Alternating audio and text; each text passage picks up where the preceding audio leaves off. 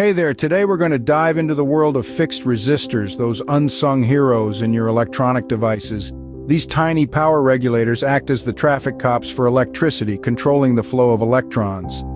So what's a fixed resistor? Well, it's a resistor with a constant or fixed resistance. Let's visualize it this way. Imagine it working like a pipe controlling water flow. A wide pipe allows a lot of water to pass through, and similarly, a low resistance lets a whole lot of current to flow. Conversely, a narrow pipe limits water flow, just like how a high resistance hinders current. Fixed resistors are crafted from materials like carbon, metal, or oxide film. These materials naturally resist electrical current, and the level of resistance is determined by the material's composition and structure.